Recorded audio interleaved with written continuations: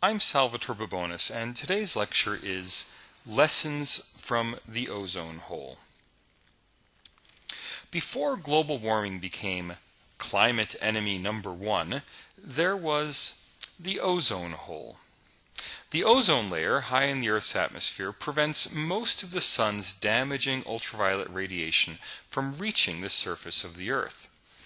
By the 1980s, the ozone layer was rapidly degrading due to the action of atmospheric pollutants, with a large ozone hole in the atmosphere opening up every summer over Antarctica. Largely forgotten today, in the 1980s the ozone hole was a widely discussed environmental catastrophe in the making. Ozone is a special form of the oxygen molecule, composed of 3 instead of the usual 2 oxygen atoms.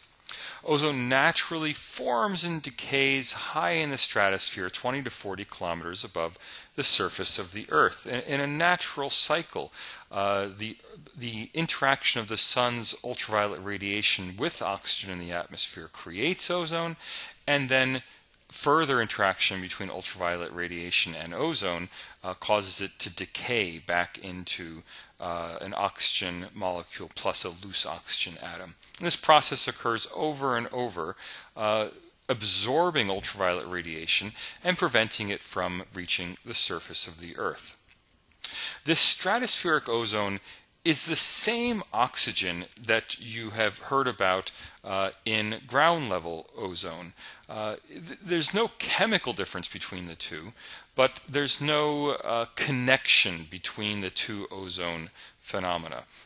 Ozone forms at ground level through chemical reactions having to do with pollutants coming from car exhaust, and forms part of the smog that you see over most large cities that clouds the air or makes it difficult to see long distances inside cities, especially on a hot summer day. That ozone forms close to the ground and stays close to the ground. It has nothing to do with the ozone that appears in the stratosphere. In the 1970s, American scientists began to warn that the Earth's ozone layer was vulnerable to erosion by human-made chemicals. The main culprits were chemicals called chlorofluorocarbons, or CFCs, which were used in refrigeration. Now, refrigeration is extraordinarily widespread. Of course, pretty much every house in the developed world, and in most developing countries as well, has a refrigerator. Many of them have air conditioners. Cars have air conditioners, which are very prone to leak coolant. Many of you have probably had to recharge the coolant in your car's air conditioner, or have had coolant leaks in the car. Refrigerated trucks and storehouses maintain the world's food supply system. Refrigerated container ships supply the world's oceans. Refrigeration and cooling are everywhere in the modern world and use vast amounts of coolant, much of which ultimately leaks into the atmosphere in one way or another. The chlorofluorocarbons that used to be used as primary coolants in all of these systems were found to be depleting the Earth's atmospheric ozone. It's also possible that global warming is depleting the ozone layer. This is a little more speculative.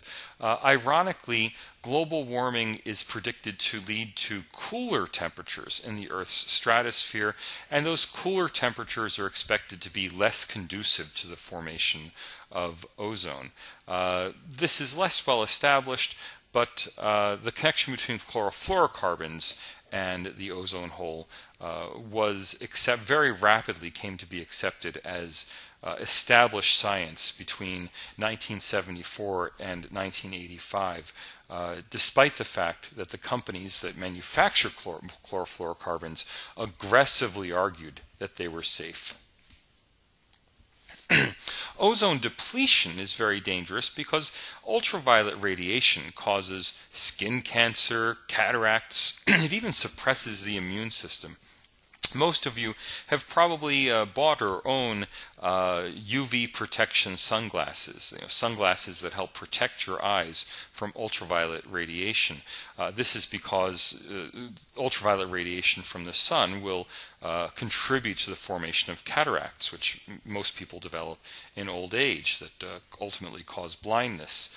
Skin cancer is one of the most common forms of cancer, especially in high latitude countries like Australia, New Zealand, and also in Canada and the United States and Western Europe. These health impacts are most strongly felt in the high latitudes of the world because the Earth's ozone layer is thinnest in the high latitude areas, so over Antarctica and over the Arctic and Greenland. In fact, it was over Antarctica where the ozone hole was first directly observed. This graph shows the concentrations of stratospheric ozone in Antarctica from the beginning of measurements in 1979 through 2014.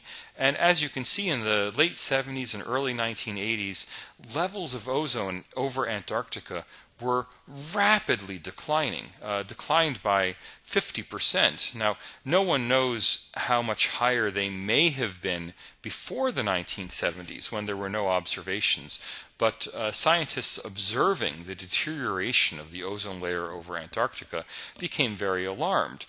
A similar deterioration also began over northern Canada and Greenland, but had not progressed quite as far when chlorofluorocarbons were banned and the ozone layer began to recover. As you can see from this graph, though, the depletion of the ozone layer was stabilized by the mid-1990s, but the ozone layer still has not recovered. In 1987, the countries of the world agreed the Montreal Protocol on Substances that Deplete the Ozone Layer, a global treaty to take action to ban chlorofluorocarbons and help restore the ozone layer. The Montreal Protocol was actually an implementation treaty meant to implement the agreement reached 2 years earlier in the 1985 Vienna Agreement to take action against the ozone, against the formation of the ozone hole and against ozone depletion. In the 1987 Montreal Protocol, not only were chlorofluorocarbons banned, but a $3.5 billion fund was set up to help poorer countries pay for the transition from the use of CFCs to other more expensive refrigerants. The major donors to this fund were the rich, high-latitude countries, that is, the countries that expected to be most impacted by the expanding ozone hole, by the depleting ozone layer. These were the US, Japan, and European countries, and Canada, who were major donors. In the case of the US, donating more than $700 million to the fund, Japan more than $600 million to the fund. And these donations were put into a fund administered by the United Nations and mostly dispersed through United Nations and World Bank development programs to aid countries making the transition to other refrigerants besides CFCs. Ironically, some of the last CFC producing factories to close down were in Argentina. Factories that refused to close and ultimately had to be bought by the Argentine government using money from this fund.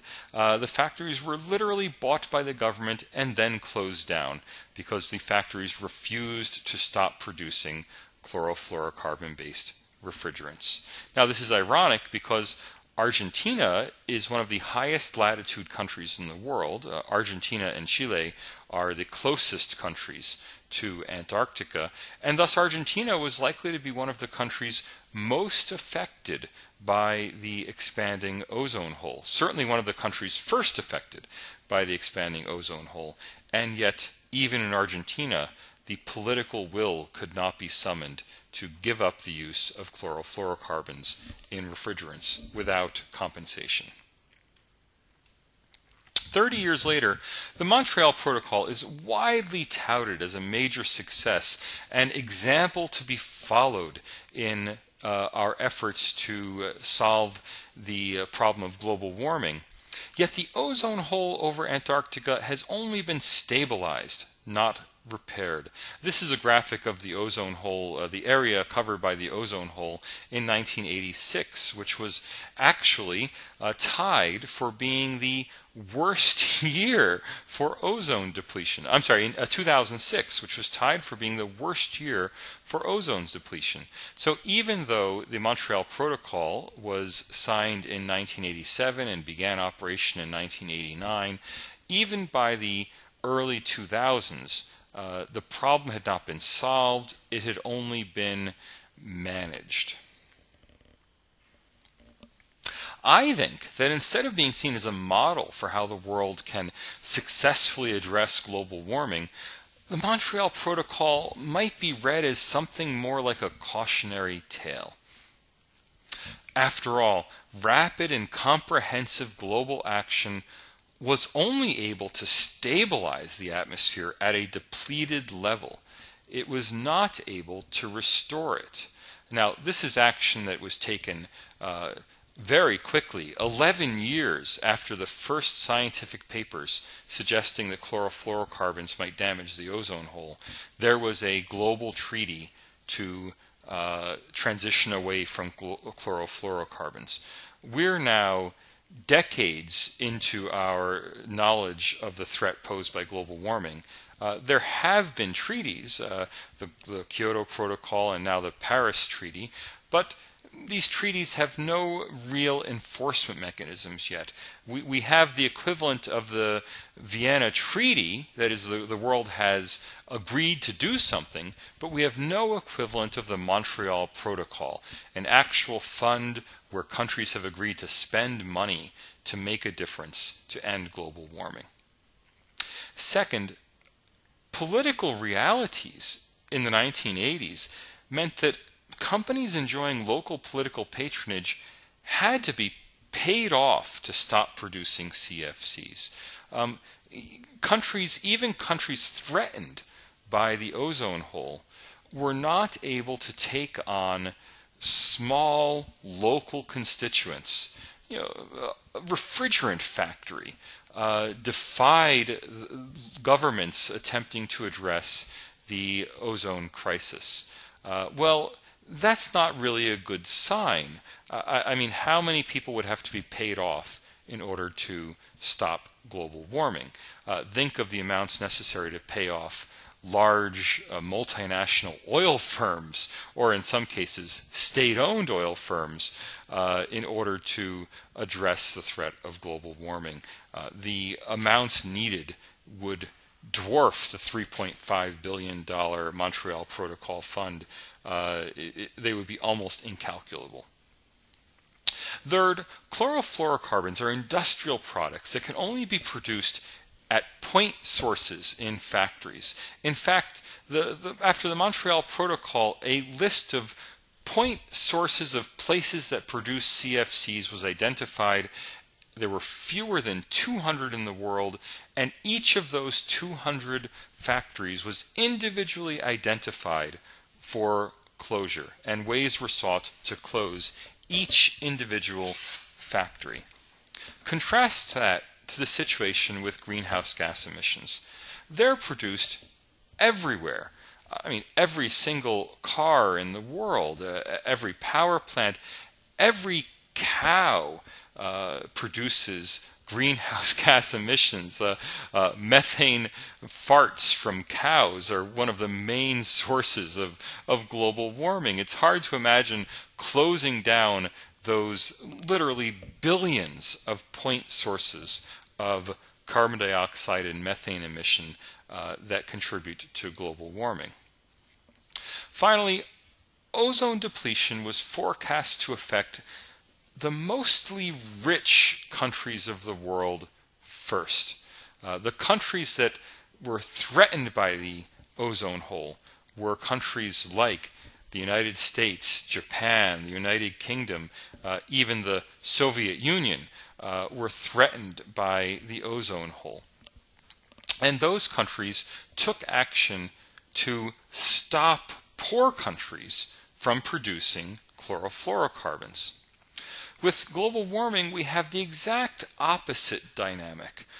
We have most of the greenhouse gas pollutants being produced in rich countries. The rich countries of the world are the worst polluters of greenhouse gases and the greatest beneficiaries of greenhouse gas emissions, while it's the poor tropical countries that are those most likely to suffer the worst effects of global warming. Put that all together, and I don't see much prospect for using the Montreal Protocol as a roadmap to solving the global warming crisis. Key takeaways. The ozone hole is a depletion of the Earth's ozone layer that protects the world from harmful ultraviolet radiation. That is, the layer protects the world, not the hole. Second, the 1987 Montreal Protocol banned the production and use of the chlorofluorocarbons that cause ozone depletion. And finally, the Montreal Protocol is usually held up as an example of how the world can succeed against global warming, but I think it is a highly questionable, highly problematic example. Thank you for listening. I'm Salvatore Babones. You can find out more about me at salvatorebabones.com, where you can also sign up for my monthly newsletter.